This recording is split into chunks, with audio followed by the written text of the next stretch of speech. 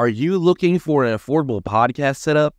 Maybe a versatile podcast setup too that you can use for YouTube videos, for live streams, for on-the-go content, documentary style stuff with just your cell phone, anything.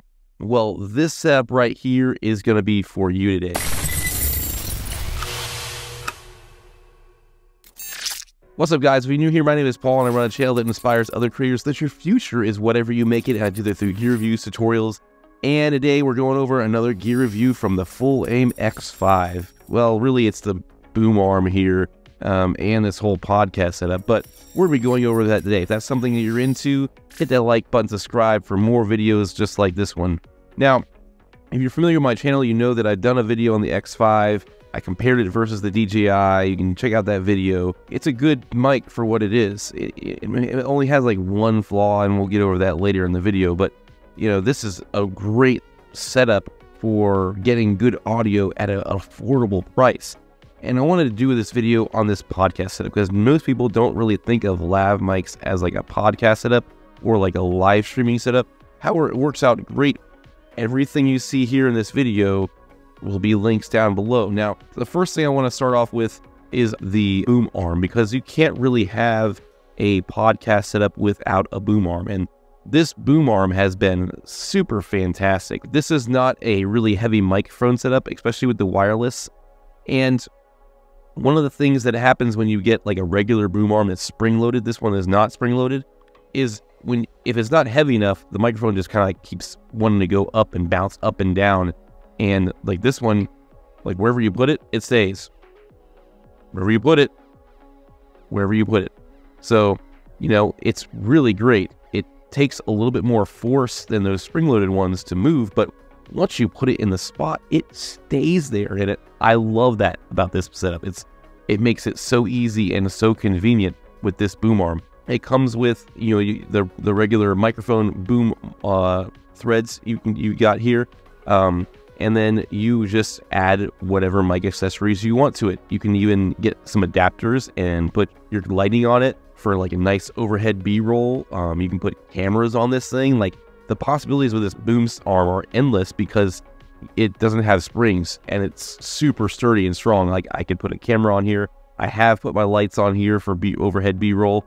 The possibilities are endless. You could like even mount it to like a pole to the ceiling and just use it as like a beefy extension arm or something like that for like, you know, another microphone from the ceiling or a camera or anything. So you gotta really think about this. But the desk mount itself is great. It's like rubber. It feels really sturdy. I feel like it's not gonna like cause any harm to any desks that I put it on, because I mean, nobody wants that. This arm is mounted completely to the whole mount itself. So like sometimes a lot of the other manufacturers, you can take the boom arm off itself and just have the mount still on your desk, where you can mount the boom arm into like another like hole.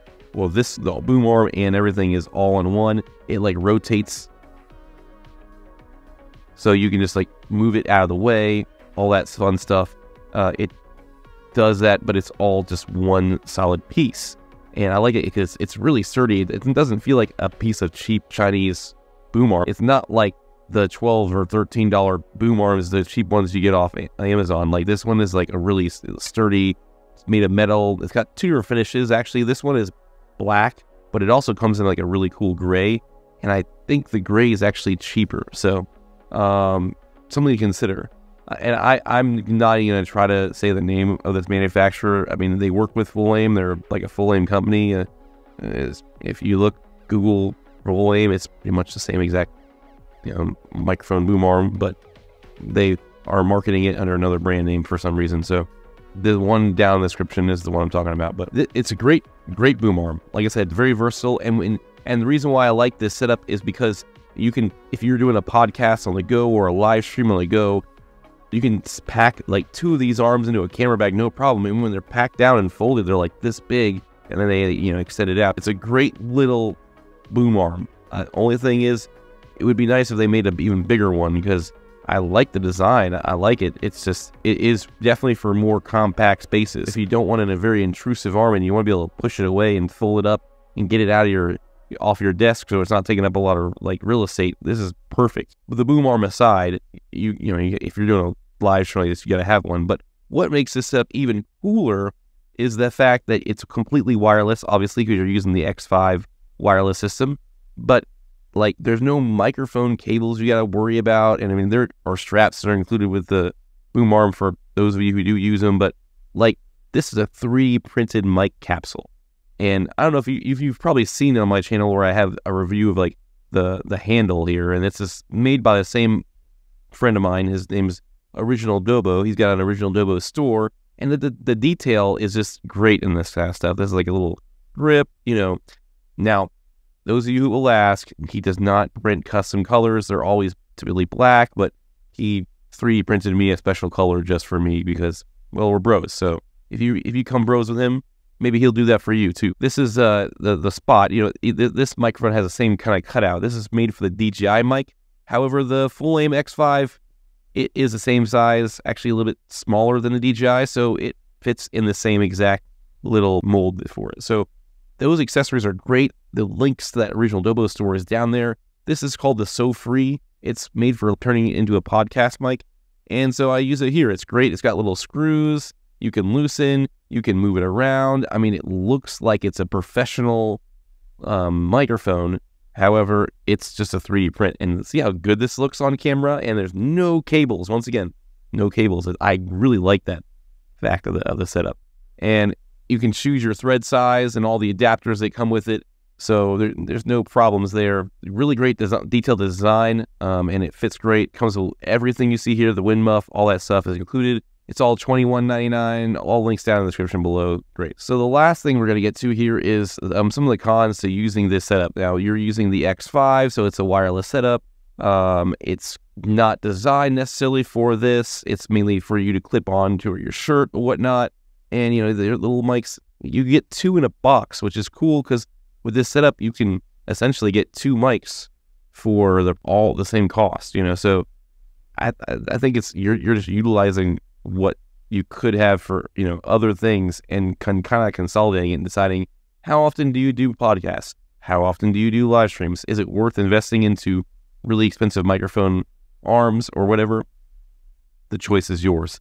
So the biggest con though is because of that, the system is designed for being lavs.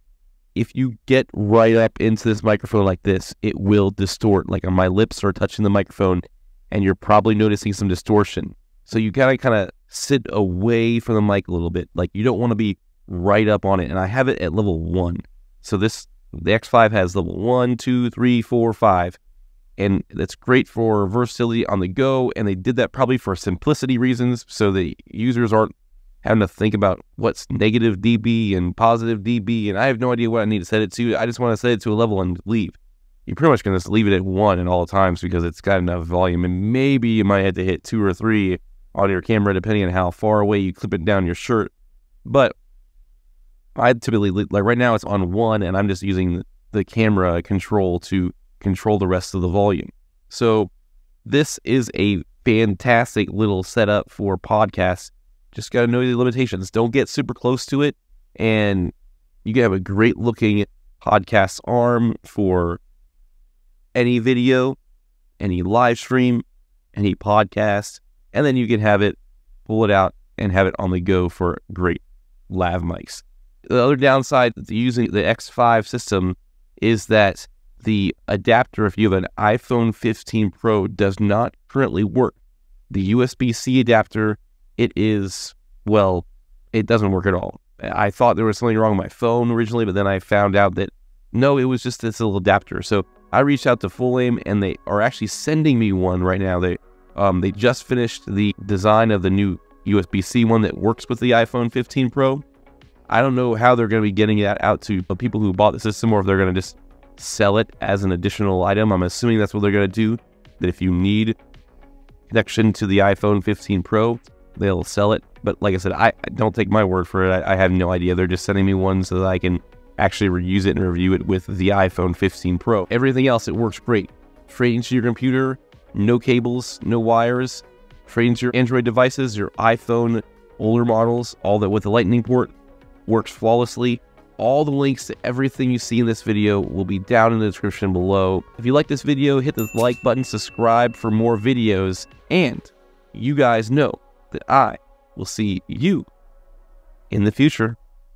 And what's gonna stink is if you find this video like 2 weeks after it posts, and then you're gonna be like, oh man, I can't win it. Yeah, I hate when that happens. You see a video and you're like, there was a giveaway, but I can't win something now because I saw it a year later. What the heck? That's just not fair.